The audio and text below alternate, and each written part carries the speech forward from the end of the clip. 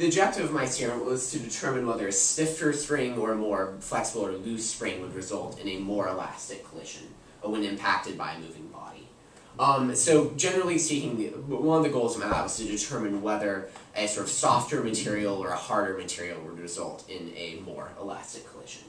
And of course, the change in kinetic energy due to a perfectly elastic collision is zero. So that's something you should keep in mind. We're looking for the least amount of energy loss. We basically used an aluminum track that was to elevate in order to create an inclined plane. We have a motion sensor, the cart, and the left right-hand side of the screen. Then it's sort of it's a little difficult to see in this picture. That's actually the spring rig that I used. So the spring actually was stationary. It was the cart that would move and impact the spring. I tested 20 different masses and 20 different release heights for each spring, and I repeat each test 3 times and took an average. In general, basically at lower speeds and for smaller masses, the percentage of energy lost was actually less with the loose spring.